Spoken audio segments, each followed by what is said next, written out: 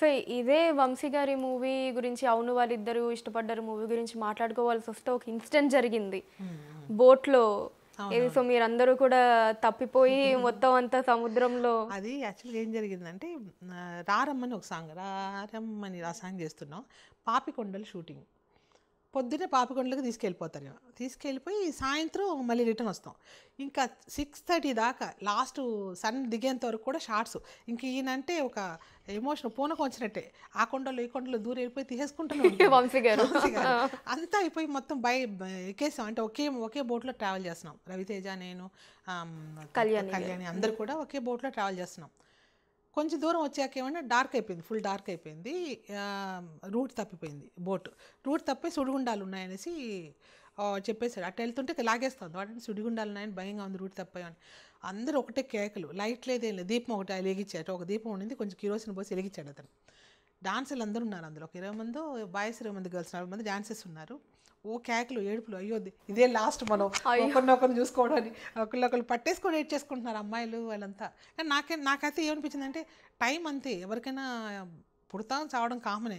So ఎప్పుడు ఏమవుతుందో నాకే తెలియదు. దాని గురించి నేను పెద్దగా ప్రెషర్ వల్ల అన్యాయం చూసుకుంటాడు భగవంతుడు అనుకుని సైలెంట్ కూర్చున్నా. వీళ్ళు నాకు భయం ఉంది లోపల. కానీ నాకేంటంటే నాకు నిర్లిప్తత ఎక్కువ, దానికి ఎక్కువ ఎమోషన్ అవ్వను నేను. సో దాంతో ఏం జరగదులే అని ఒక నమ్మకం ఉంటుంది లోపల. జరిగితే ఏం చేయగలం, ఏం చేయలేం, ఈ 2 రకాలుగా ఆలోచిస్తూ కూర్చున్నా. సో అందరికీ భయం టోటల్గా. ఈ కళ్యాణి కూడా ఏడ్చేసింది, అక్క ఎన్నక ఏంటికా అనేసి పట్టేసుకొని కట్ చేస్తే దీపం ఇలా ఊపుతున్నాడు. ఎక్కడో కొండ మీద నుంచి ఆపోజిట్ కార్నర్ ఈ పక్క ఊపుతుంటే ఆ పక్క నుంచి మేము చూపించి అక్కడ ఎవరు దీపం ఊపుతున్నారంటే వాళ్ళకి దారి దొరికింది. అంటే ఇటు రమ్మని చెప్పి ట్రావెల్ చేయమని. అటు వెళ్తున్నారు, మీరు ఈ పక్క ట్రావెల్ అవ్వాలని రూట్ మార్చి మళ్ళీ బోట్ని అక్కడి నుంచి కనిపించి తీసుకెళ్ళారు.